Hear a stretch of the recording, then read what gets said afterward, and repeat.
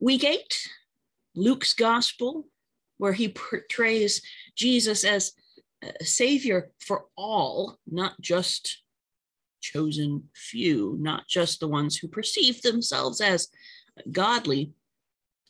And we come to a point where he's really focusing on what righteousness is. Now, we could define righteousness simply as the way of life that pleases the Lord. And of course, Jesus clashes with the religious authorities in his time when it comes to describing what that way of life entails. And that is because God's values are so vastly different from ours that in order to please him, we must abandon everything we esteem in order to embrace what he treasures. So we start in chapter 14, verse 1, looking at things that righteousness will cost us. And the first thing that dawned on me was it costs us easy answers, which is another way of describing legalism. Because we have here on a Sabbath, Jesus dining at the house of a ruler of the Pharisees. And of course, they were watching him carefully. And behold, there was a man before him who had dropsy. And Jesus responded to the lawyers and Pharisees, saying, "Is it lawful to heal on the Sabbath or not?" In other words, which pleases God more? To heal or to refrain from helping?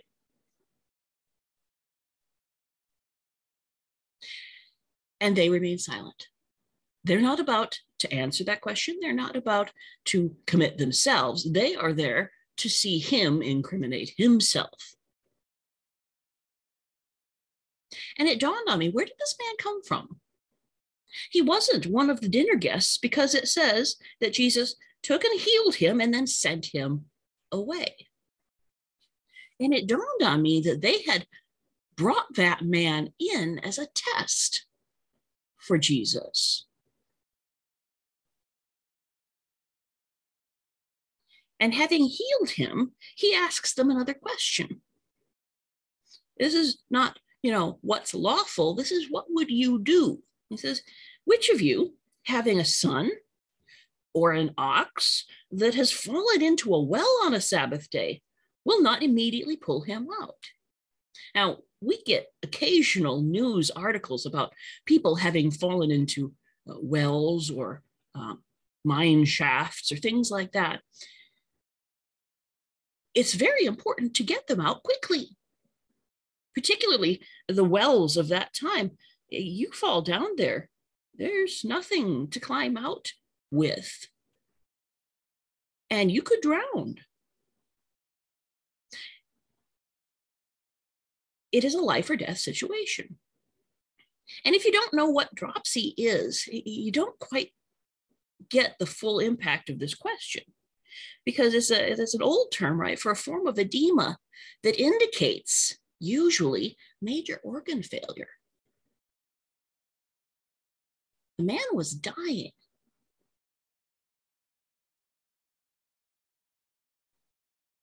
Is it lawful to heal, to help, to save life on the Sabbath? Does it please God? Now, we have something of an advantage from our perspective because we know who Jesus is. He did it. Therefore, we know that is what pleases God.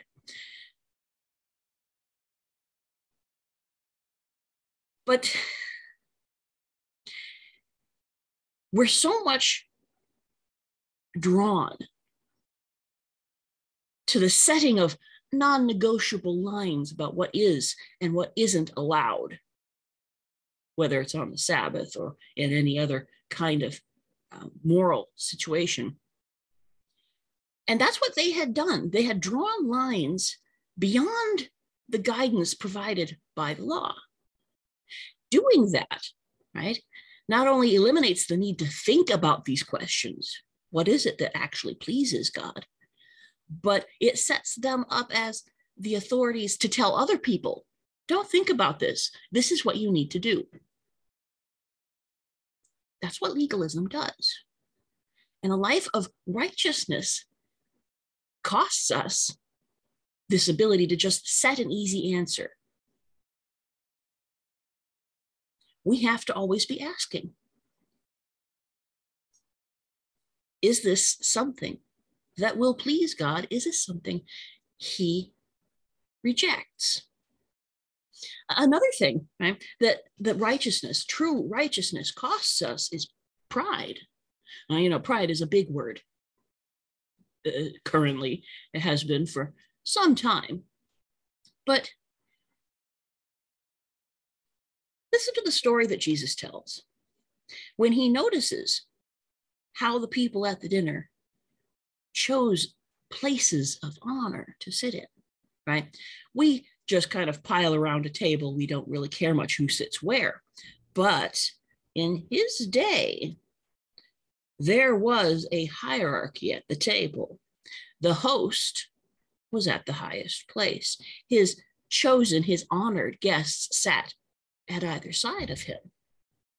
And so forth down the table until you had the most junior, the lowest seniority, the least honored.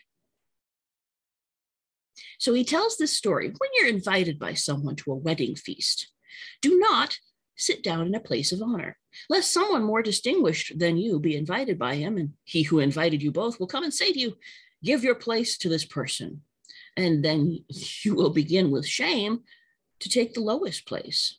But when you're invited, go and sit in the lowest place so that when your host comes, he may say to you, friend, move up higher. And then you'll be honored in the presence of all who sit at table with you. For everyone who exalts himself will be humbled, and he who humbles himself will be exalted. Now, I don't think that Jesus is necessarily concerned with social maneuvering, shall we say. I don't really think what concerns him here is what to do, the etiquette of a party.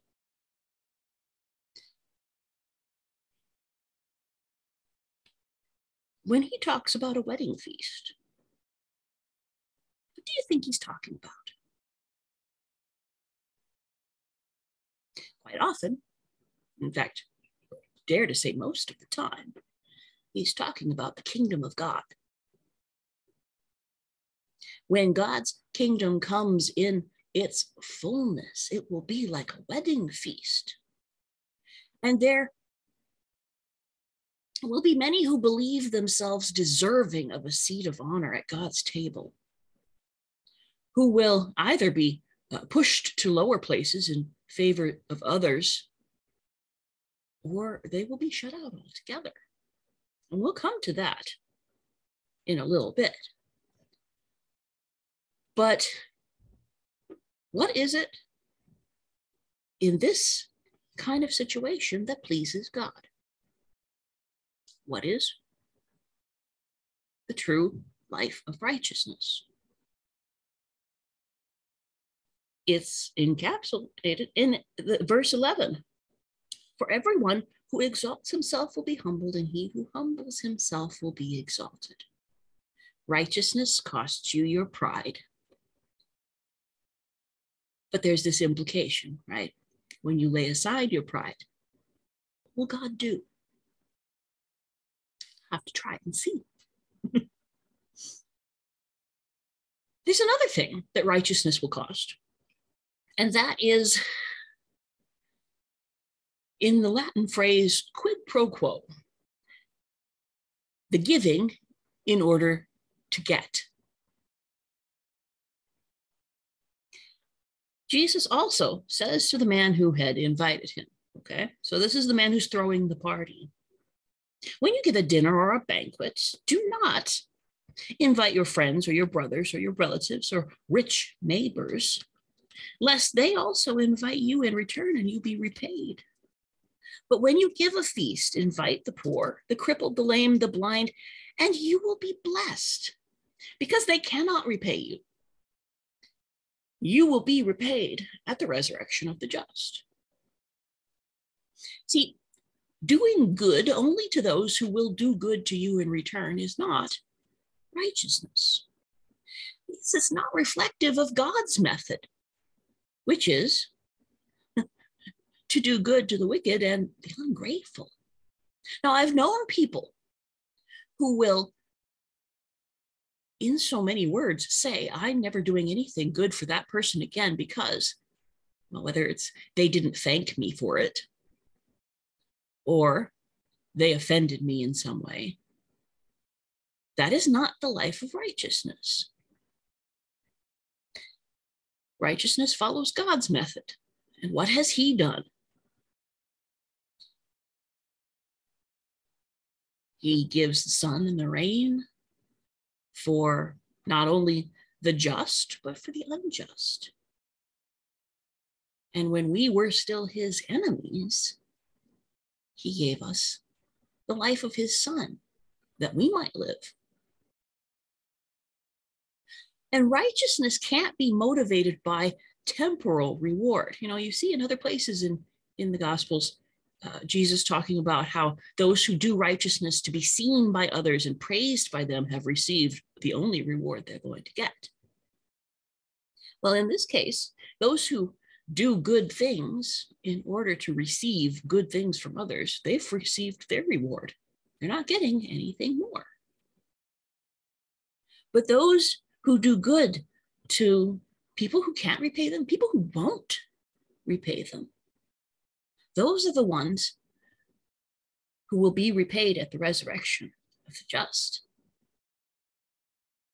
And of course, this is a really touchy conversation. So somebody at the table decides to throw out a, shall we say, a calming phrase, something that everybody could agree to. Blessed is everyone who will eat bread in the kingdom of God. And you could almost hear the rest of the assembly murmuring, oh, yes, that's so true, amen. But Jesus, he tells another story. A man once gave a great banquet and invited many. And at the time for the banquet, he sent his servants to say to those who had been invited, come, for everything is now ready. But they all alike began to make excuses. The first said to him, I've bought a field and must go out and see it. Please have me excused. And another said, well, I've bought 5 yoke of oxen and I must go to examine them. Please have me excused. And another says, I've married a wife and therefore I cannot come. If you're familiar with this parable, you'll know right from this point here that true righteousness is going to cost us our excuses. Because what happens to all of these who, though invited, have decided that they have better things to do, that they have higher priorities than to come to the banquet?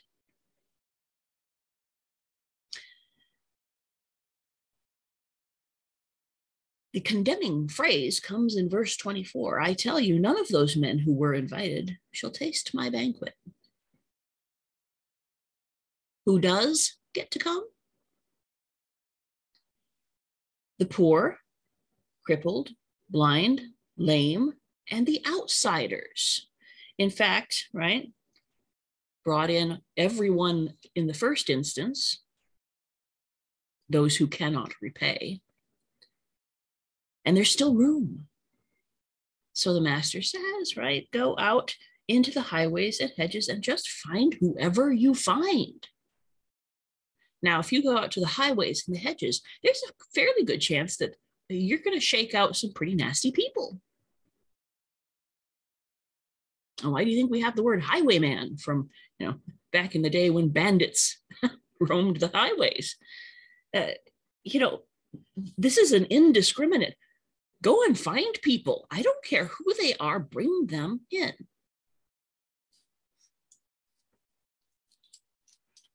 And so much for the worthy ones who had better things to do. You see, a life of righteousness never puts personal business before kingdom business, which is easy to say, but really hard to do. Because, right, there are things we want to do, things we enjoy doing, and things that are in themselves not bad.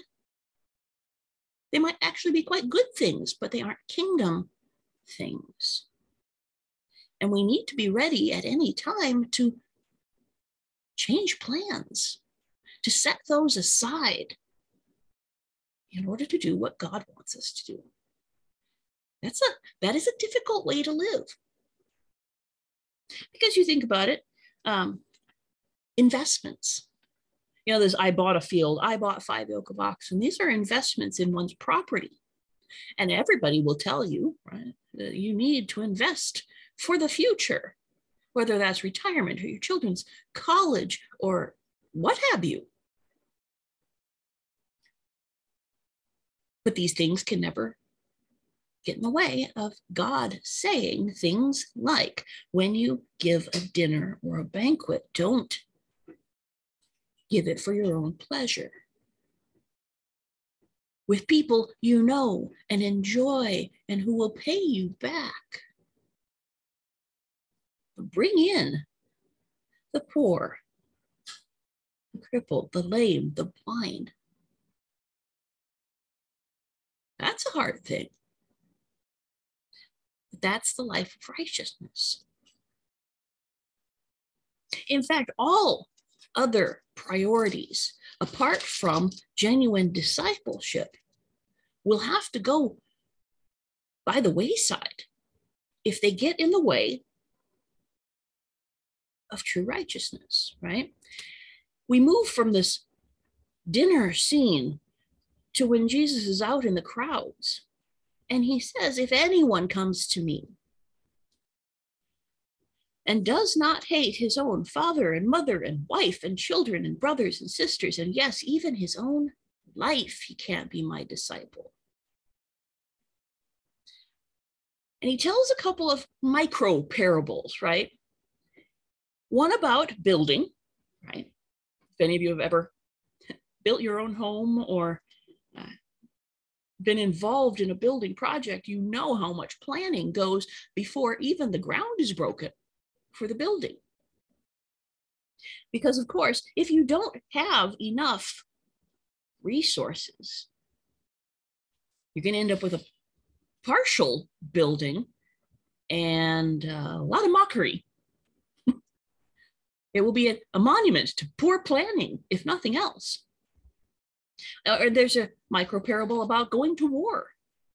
Does not a king who goes out to war with another king sit down first and figure out, do I stand a chance with the number of men I have compared to the number of men I know he has? Because you know, if you go out and you don't have the resources, you're going to get slaughtered. In those days, quite literally slaughtered.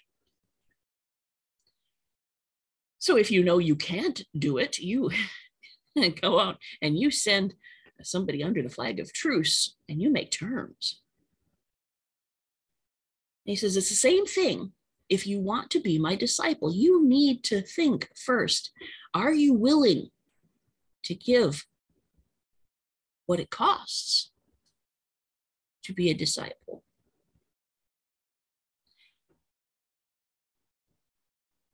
I don't know if we emphasize that enough. When we bring people to the point of baptism, have we talked with them about what it costs to belong to Jesus? Have we modeled? That's the harder thing. Have we modeled what it means to belong to Jesus? Have they seen it in our lives?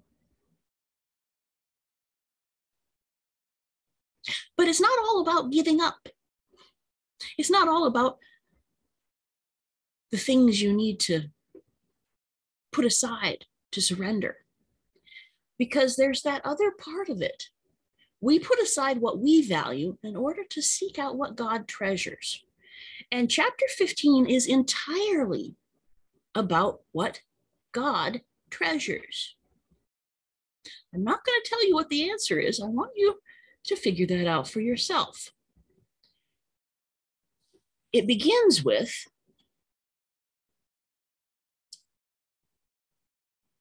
Jesus being surrounded by some very, should we say, questionable characters, tax collectors and the like.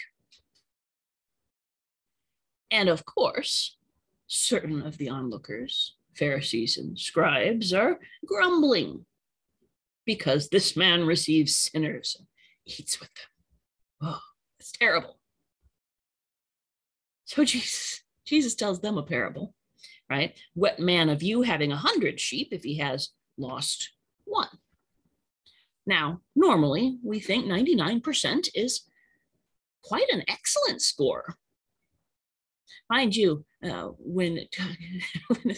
when I worked at the high school, there was a running joke that, 99% is a great score academically, but try coming back with 99% of the students you took on a field trip. It's not going to be a happy day. And he's like, you know what? You got sheep. 99% of them are in the fold. One is missing. Don't you go out looking for it? And when you find it, you're better pleased with that one sheep than with the rest of them that just stayed quietly. One might even say obediently in the fold. Just so, I tell you, there will be more joy in heaven over one sinner who repents than over 99 righteous persons who need no repentance. Now, of course, we don't get into the topic in this parable about, are there actually any righteous persons? But, we'll leave that for thinking about later. And of course, second parable. See if you notice a pattern here. What woman having 10 silver coins, if she loses one coin, doesn't light a lamp and sweep the house and seek diligently until she finds it? And when she has found it, she calls together her friends and neighbors, saying, "Rejoice with me, for I found the coin that I lost." Just so, I tell you, there is joy before the angels of God over one sinner who repents. I think you're getting the point now, aren't you? What is it that God treasures? Well, he treasures finding the lost. And the remainder of the chapter is dedicated to the story, a really moving story, actually, of a lost son. Now, a sheep is one thing. A coin, that's something. But a son, your own child, that puts a different spin on it. Of course, I don't need to read you the whole story. There's a man who has two sons, and the younger son gets ahead of himself and says, you know what?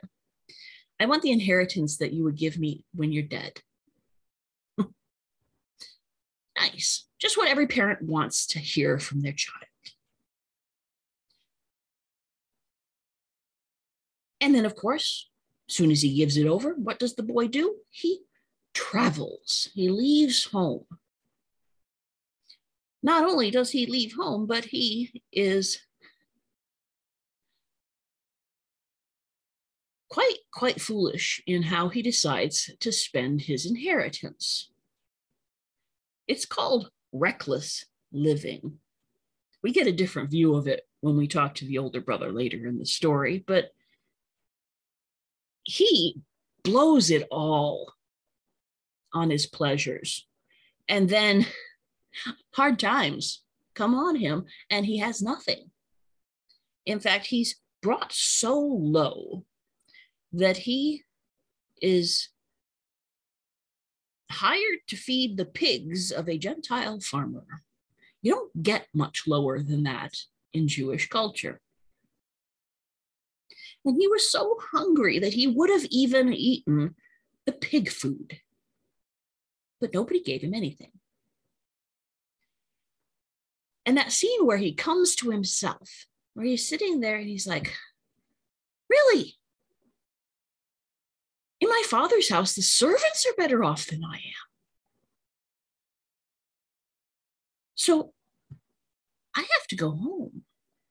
But I can't go home as a son. I've totally I've burned that bridge. I've cut myself off in every possible way. So maybe if I go and say, could you hire me as a servant? Maybe then I'll find a place. So he goes home. You can almost hear him like rehearsing his speech as he goes along, as he gets closer and closer to his father's house.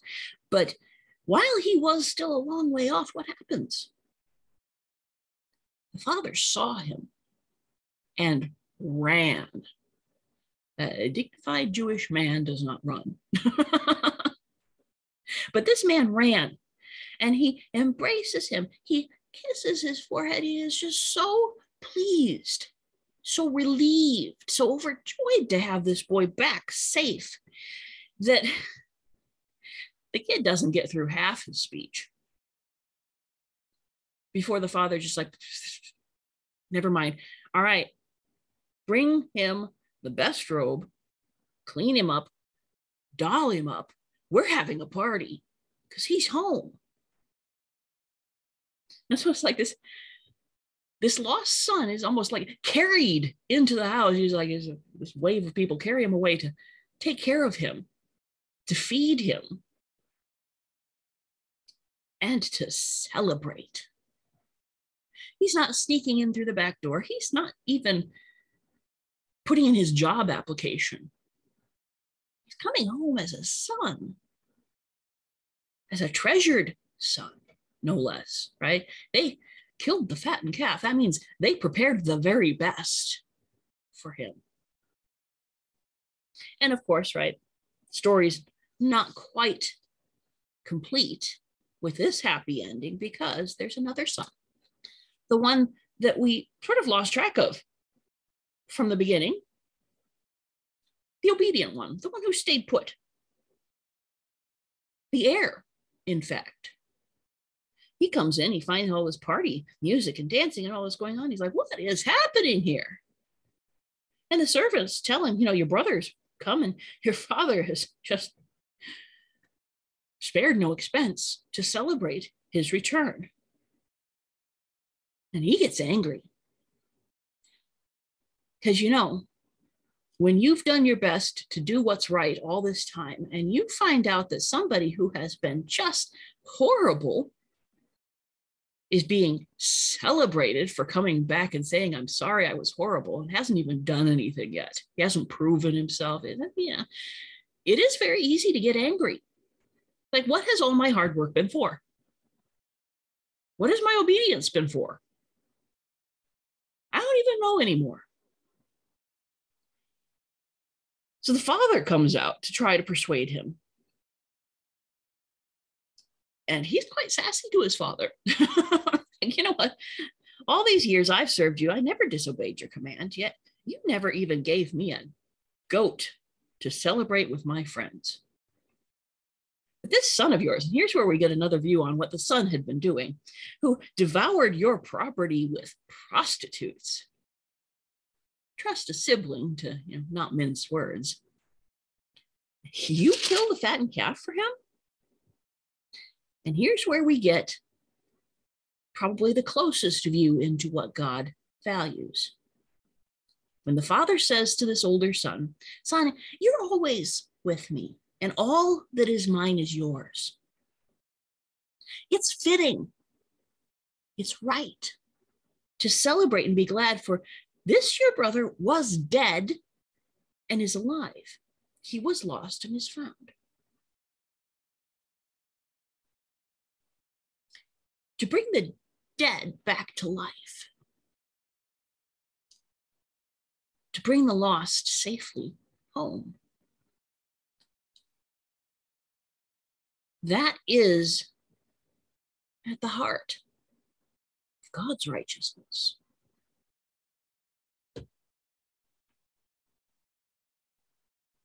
Next week, we turn to chapters 16 and a bit of chapter 17, talking about, you might say, kingdom values.